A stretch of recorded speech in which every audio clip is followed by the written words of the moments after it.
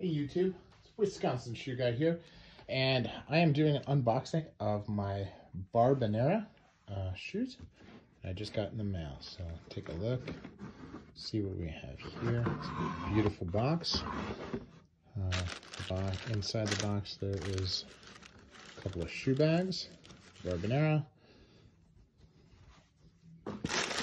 Congratulations, you've just purchased 100% made in Italy product realized with the best materials following the traditional artisanal handcrafting.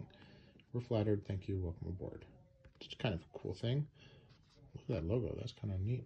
Okay. Kind of noticing a pirate theme here. You know, mermaid, pirate. And these are Adelaide wingtips. So it's a U-throat. I decided to do something in a waxy suede because I have nothing in a waxy suede. Holy cow. Look at this. They've got an X pattern on the sole. Got a beveled waist. Thin waist here. Look at that. I'm going to have to look at this, but this may very well be hand welted. They've got no fudging there, but you can see the stitch. Now, a lot of times if you look on the sole here, you can see the bumps. If it is hand welted, there.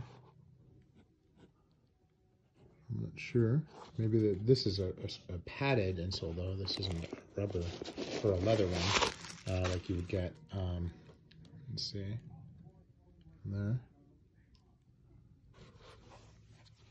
I don't know. These are really nice. I mean, holy cow. It's very good. I'll do a review and, you know, first wear and all that stuff as I do, but wanted to do the unboxing first. Just look at the pattern in this. You know, it's waxy suede. This doesn't even feel like suede. It feels more like nubuck. You see how they've got the broguing? It almost looks random on the sides there. It's a very interesting pattern.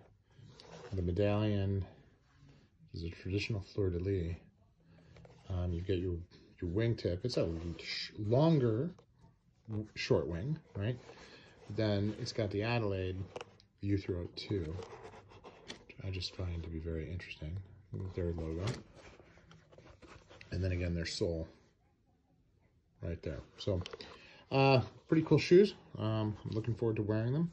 This is Wisconsin Shoe Guy, and I'm out.